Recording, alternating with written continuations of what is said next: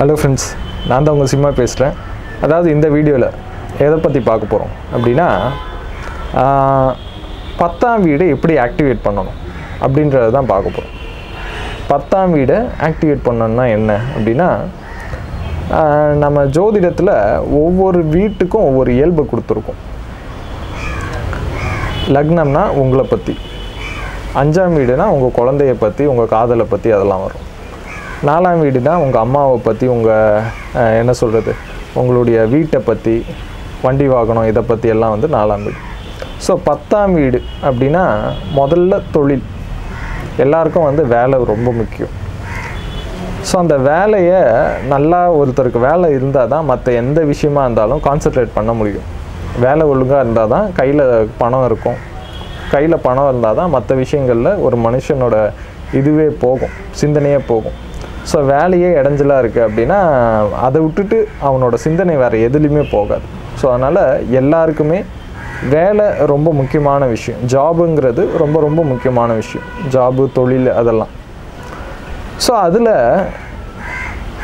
சில பேர் வந்து பெரிய உச்சத்துக்கு போகிறாங்க. சில பேர் வந்து அவங்க லைஃப்பை ரன் பண்ணுற லெவலுக்கு சம்பாதிச்சுட்டு அப்படியே எடுத்துகிட்டு போகிறாங்க. இன்னும் சில பேர் அதுக்கு கூட வந்து முடியாமல் ரொம்ப கீழ்நிலையில் இருக்காங்க. ஸோ எதனால் இந்த டிஃப்ரென்ஸ் அப்படின்னா, சில பேர் அவங்களோட 10ஆம் பாவத்தை நல்லா ஆக்டிவேட் பண்ணுறாங்க. சில பேர் 10ஆம் பாவத்தை ஆக்டிவேட் பண்ணுறதில்ல. புரியுதா? அது என்ன ஆக்டிவேட் பண்ணுறது, ஆக்டிவேட் பண்ணாதது அப்படின்னா, நிறைய பேருக்கு அது தெரியாது, தெரியாமலே ஆக்டிவேட் பண்ணுவாங்க. நிறைய பேருக்கு வந்து அது தெரிஞ்சால் கூட இதெல்லாம் நடக்குமா அப்படின்னு கேட்பாங்க. ஸோ 10ஆம் வீடு அப்படின்னா தொழில் பாவம்.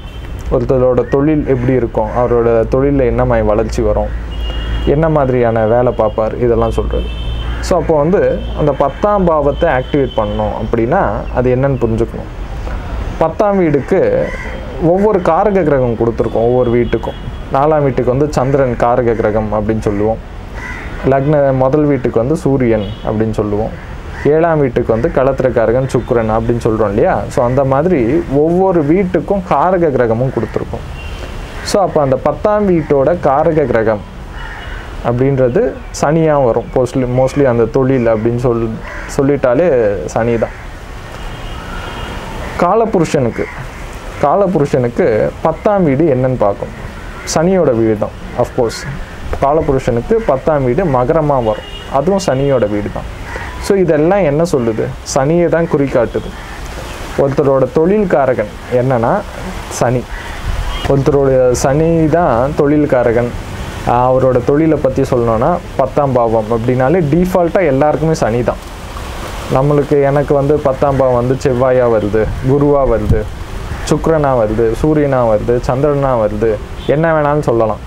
ஆனால் டிஃபால்ட்டாக எல்லாருக்குமே வந்து சனி தான் அந்த 10ஆம் வீட்டோட பலனை கொடுக்கக்கூடிய காரக கிரகம். தொழில்காரகனே சனி தான்.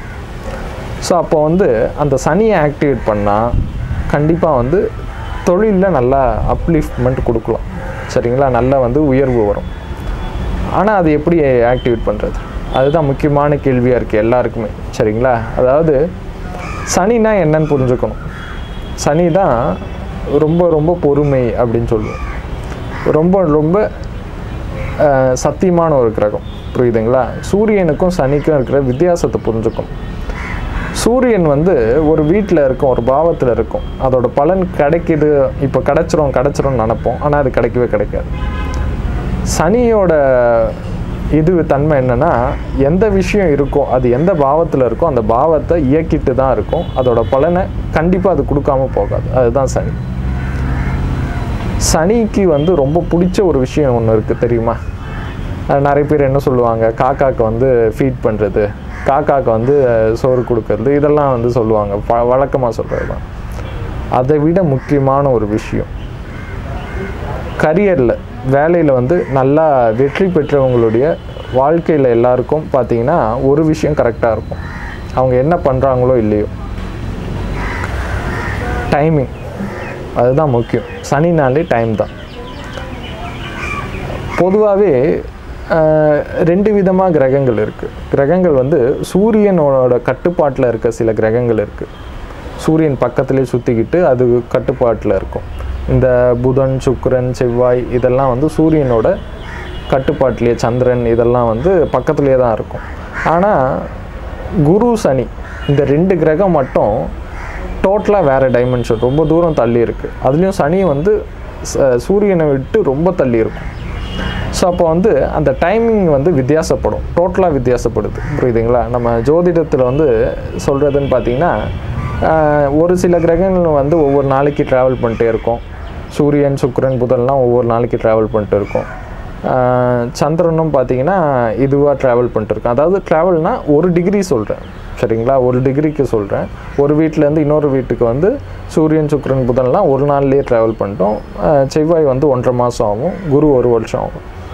ஆனால் ஒரு வீட்டிலேருந்து அடுத்த வீட்டுக்கு போகிறதுக்கே சனிக்கு 2.5 வருஷம் ஆகும். சனி வந்து டிலே, என்ன சொல்கிறது, தாமதம் அப்படின்னு தான் நம்ம எல்லாரும் சொல்லிகிட்டு இருக்கோம். ஆனால் அந்த சனிக்கு எது தருமா ரொம்ப பிடிச்சது? தாமதம் பண்ணாமல் சீக்கிரமாக பண்ணால் சனிக்கு ரொம்ப பிடிக்கும். அது நிறைய பேருக்கு தெரியாது. புரியுதுங்களா? தாமதம் பண்ணாமல் சீக்கிரம் பண்ணணும், அதுதான் விஷயம், வேறு எதுவும் கிடையாதுங்க. நீங்கள் ஆக்டிவேட் பண்ணது இதுதான். நீங்கள் உங்கள் கம்பெனியில் என்ன வேலை வேணாலும் பார்த்துட்டு இருக்க, சரிங்களா? நீங்கள் ஒரு ஆஃபீஸ்க்கு போகிறீங்க.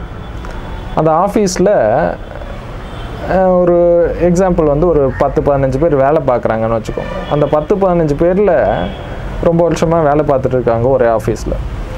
அதில் ஒருத்தர் மட்டும் நல்ல ப்ரொமோஷன்லாம் வாங்கி பெரிய மேல் இடத்துக்கு சீக்கிரம் போயிடுவோம். இன்னொருத்தரெல்லாம் வந்து அதே இதில் தான் சுற்றிட்டு இருப்பான். 10 வருஷம் ஆனாலும் சரி அதே போஸ்ட்டில் தான் உட்காந்துருப்பான். சில பேர் வந்து ஸ்லோவான ஒரு க்ரோத்தாக இருக்கும். ஸோ என்ன இவங்களுக்கெல்லாம் வித்தியாசம் அப்படின்னு பார்த்தீங்கன்னா, அந்த சனியோட டைமிங் அவங்க புரிஞ்சுக்கிட்டது தான் வித்தியாசம். பொதுவாகவே நம்ம டைமை கரெக்டாக கீப் அப் பண்ணாலே சனி வந்து சந்தோஷப்படும்.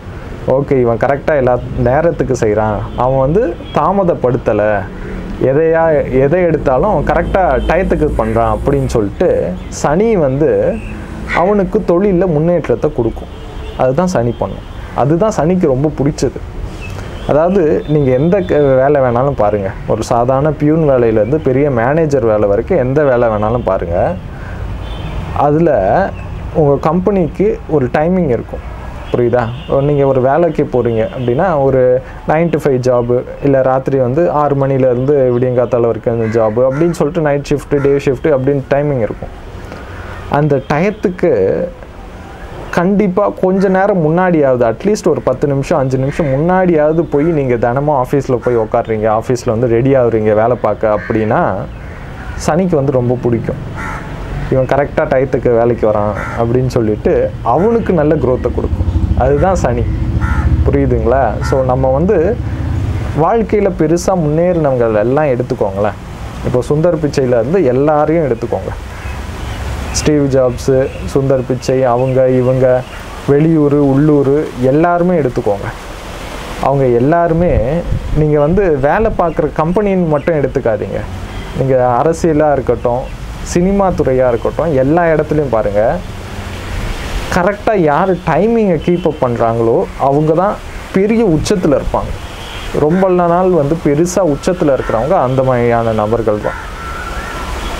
சினிமா துறையில் நல்ல எக்ஸாம்பிள் வந்து பெரிய ஜாம்பவான் நடிகர் திலகம், சிவாஜி கணேசன் அப்படின்னு சொல்லலாம். அவருக்கு வந்து காலையில் 8 மணிக்கு ஷூட்டிங்னா அவர் 7-7:30க்குள்ளே கண்டிப்பாக அங்கே ஷூட்டிங்கில் இருந்துருவார். அவர் ஒரு டைம் கூட வந்து மோஸ்ட்லி வந்து லேட் ஆகவே ஆகாதான். 8 மணிக்கு ஷூட்டிங்னா காலைல 7 மணி 7:30 மணிக்கு கண்டிப்பாக அரை மணி நேரம் முன்னாடியாவது வந்து உட்காந்துருவாராம் ஷூட்டிங் ஸ்பாட்டில். அந்த மாதிரியான தன்மை இருக்கிறவங்கள தான் சனிக்கு ரொம்ப பிடிக்கும். ஸோ அந்த மாதிரியான நபர்களை தான் சனி கை கொடுத்து மேலே தூக்கி விடும். அப்படி இல்லாத பட்சத்தில் சில நபர்கள்லாம் இருக்காங்க, வழக்கமாக நீங்களே பார்த்துருப்பீங்க. இப்போ ஏதோ ஒரு விஷயம் வந்து ஒரு ஏசி சர்வீஸு வீட்டில் வந்து ஏசி வேலை செய்ய மாட்டேங்குது, அது 3 மாதத்துக்கு ஒரு தடவை சர்வீஸ் பண்ணோம்ல, சர்வீஸ் பண்ண கூப்பிடுறீங்க. சில நபர்கள் வந்துட்டு கரெக்டாக டைம் சொல்லுவாங்க, நான் வந்து கரெக்டாக இன்றைக்கி வர முடியாதுங்க, நாளைக்கு காலையில் ஷார்ப்பாக 10 மணிக்கு வந்துடுறேன் அப்படின்னு சொல்லிட்டு கரெக்டாக 10 மணி 9:45 வந்துடுவாங்க. ஸோ அந்த மாதிரியான நபர்கள் நல்லா அவங்களோட தொழிலில் ரீச் ஆவாங்க. அதுவே சில நபர்கள் நான் வந்துட்டேங்க, நான் இன்னும் பக்கத்தில் தான், கொஞ்சம் வந்துடுறேன் அப்படின்னு சொல்லிட்டு ஃபோன்லேயே சொல்லிட்டு இருப்பாங்க. 10 மணிக்கு வீட்டில் இருக்குன்னு சொன்னவங்க 10 மணிக்கு அங்கே கிளம்பியிருக்க கூட மாட்டாங்க. அவங்க கிளம்புறதே 10:30க்கு தான் இருக்கும். 10:30க்கு கிளம்பி இங்கே வந்து 11:30க்கு வந்து 1 மணி நேரம் கழித்து வந்து சேருவோம். அந்த மாதிரியான நபர்கள் வாழ்க்கையில் முன்னுக்கு வருவாங்களா அப்படின்னா கண்டிப்பாக வரமாட்டாங்க. அது நிச்சயமாக உங்களோட லைஃப்பில் கண்கூட பல நபர்களை பார்க்கலாம். ஸோ அந்த மாதிரியான நபர்களை வந்து சனிக்கு துளி கூட பிடிக்காது. அந்த டைமிங்கை யார் கீப் அப் பண்ணுறாங்களோ அவங்கள சனிக்கு ரொம்ப பிடிக்கும். இவன் நல்லா வந்து டைமை கீப் அப் பண்ணுறான், இவனுக்கு நம்ம ஹெல்ப் பண்ணணும் அப்படின்னு சொல்லிட்டு கை கொடுத்து தூக்கி விடும். புரியுதுங்களா? ஸோ இதுதான் விஷயம். ஸோ தொழிலில் அடுத்த நிலைக்கு நீங்கள் போகணும். நீங்கள் பிஸ்னஸ் பண்ணுறவராக இருக்கலாம், ஒரு கம்பெனியில் வேலைக்கு போகிறவராக இருக்கலாம், இல்லை கவர்மெண்ட் ஜாபில் இருக்கிறவராக இருக்கலாம். எல்லாரும் ஏதாவது ஒரு வேலை பார்ப்பீங்களே, அதில் வந்து நீங்கள் அட்லீஸ்ட் வந்து உங்கள் கிளைண்ட்டுக்கிட்ட சொல்லலாம். ஸோ இந்த டயத்தில் நீங்கள் வாங்க அப்படின்னு சொல்லிட்டு சொல்கிறீங்கன்னா கரெக்டாக அந்த டயத்துக்குள்ளே நீங்களும் இருக்கணும். புரியுதுங்களா? சில பேரெல்லாம் வந்து பெரிய ஆளுங்க அப்படிலாம் பார்த்தீங்கன்னா 10:30 மணிக்கு நம்மளை வர சொல்லிடுவாங்க. நம்ம வந்து உக்காண்ட்டுருப்போம் 10 மணிக்கு. அவங்க 10:30 மணிக்கு வர சொல்லிட்டு அவங்க 12 மணிக்கு தான் வருவாங்க. ஸோ அந்த மாதிரியான இருக்கிற நிலையெல்லாம் கொஞ்சம் மாற்றுங்க. டைமிங்கை வந்து கரெக்டாக கீப் அப் பண்ணுற பட்சத்தில் மட்டும்தான் வாழ்க்கையில் முன்னுக்கு வர முடியும். இதுக்கு இன்னும் பெஸ்ட்டு எக்ஸாம்பிள் சைனா. நம்ம என்ன சொல்லுவோம், வாழ்க்கையில் வந்து ரொம்ப இது பண்ணுறவங்க இந்த சைனா, ஜப்பான் இவங்கக்காரங்க தான். இந்த சைனாக்காரங்க, ஜப்பான்காரங்க தான் டயத்துக்கு பர்ஃபெக்டான ஒரு எக்ஸாம்பிள், இம்பார்ட்டன்ஸ் கொடுப்பாங்க. அவங்க ஏன் இவ்வளோ முன்னுக்கு வந்திருக்காங்க அப்படின்னு அவங்க ஹிஸ்ட்ரி எடுத்து பார்த்தீங்கன்னா புரியும். பர்ஃபெக்டாக நீங்கள் வந்து நம்ம ஊரில் வந்து ஒரு ஆள்கிட்ட வந்து ஒரு பஸ் ஸ்டாப்லேருந்து டைம் கேட்குறீங்க, என்ன சொல்லுவாங்க? வாட்சை பார்த்துட்டு இப்போ ஆகுது அப்படின்னு சொல்லுவாங்க, இல்லை 10:10 அப்படின்னு சொல்லுவாங்க. நீங்கள் சைனாவில் போயிட்டு ஒரு ஆள்கிட்ட வந்து இந்த மாதிரி வந்து டைம் எவ்வளோ ஆகுது அப்படின்னா 10 மணி 11 நிமிஷம் 27 செகண்ட் அப்படின்னு சொல்லிட்டு செகண்ட் உட்பட சொல்லுவாங்க. அவங்க டயத்துக்கு அவ்வளோ இம்பார்ட்டன்ஸ் கொடுப்பாங்க. மோஸ்ட்லி வந்து இந்த சைனீஸ் பீப்புள் எல்லாம் பார்த்தீங்கன்னா எந்த ஒரு விஷயமா இருந்தாலும் பர்ஃபெக்டாக டைமை கீப் அப் பண்ணுவாங்க. ஸோ அதனால தான் வந்து அந்த நாடே வந்து நல்லா இருக்குது. இதுதான் விஷயம். ஸோ உங்களோட தொழில் நல்லா இருக்கணும்னா நீங்கள் எதை பண்ணுறீங்களோ, என்ன தொழில் பண்ணுறீங்களோ, டைமை முதல்ல கீப் அப் பண்ணுங்கள். ஆஃபீஸ் 9 மணினா 8:55க்காவது ஆஃபீஸில் இருங்க. புரியுதா? ஒரு 5 நிமிஷம் முன்னாடியாவது ஆஃபீஸில் இருக்க பாருங்கள். 9 மணி ஆஃபீஸ்னால் பொறுமையாக 9:30 மணிக்கு நம்ம தான் மேனேஜர், நம்மளை யாரும் கேட்க முடியாது அப்படின்னு நீங்கள் 9:30 மணிக்கு 10 மணிக்கு கூட போகலாம். புரியுதா? ஆனால் அது உங்களோட தொழிலில் பெருசாக வந்து வெற்றியை கொடுக்காது. அடுத்த கட்டத்துக்கு உங்களை வந்து எடுத்துகிட்டு போகாது. அதை புரிஞ்சுக்கோங்க. சரிங்களா? ஸோ இதுதான் விஷயம் ஃப்ரெண்ட்ஸ். இப்படி தான் 10வது பாவத்தை ஆக்டிவேட் பண்ணணும் அப்படின்றது தான் விஷயம். ஸோ இது யூஸ்ஃபுல்லாக இருக்கும்னு நம்புகிறேன். நீங்களும் பயனடைங்க. அப்புறமேட்டு உங்கள் நண்பர்களுக்கும் ஷேர் பண்ணலாம். இது வந்து தாராளம் எல்லாருக்கும் வந்து தொழிலில் முன்னுக்கு வரணும் அப்படின்னு ஆசை இருக்கும். ஸோ அந்த மாதிரியான நபர்கள்கிட்ட இந்த விஷயத்தையும் எடுத்துகிட்டு போய் சேர்க்கலாம். சரிங்களா? ஸோ இந்த மாதிரி ஜோதிடம் சம்மந்தப்பட்ட பல விஷயங்கள் சொல்லியிருக்கேன், இனிமேட்டும் சொல்ல போகிறேன். ஸோ ஆர்வம் இருக்கிறவங்க தாராளம் சப்ஸ்கிரைப் பண்ணி மற்ற வீடியோஸும் பாருங்கள். சரிங்களா?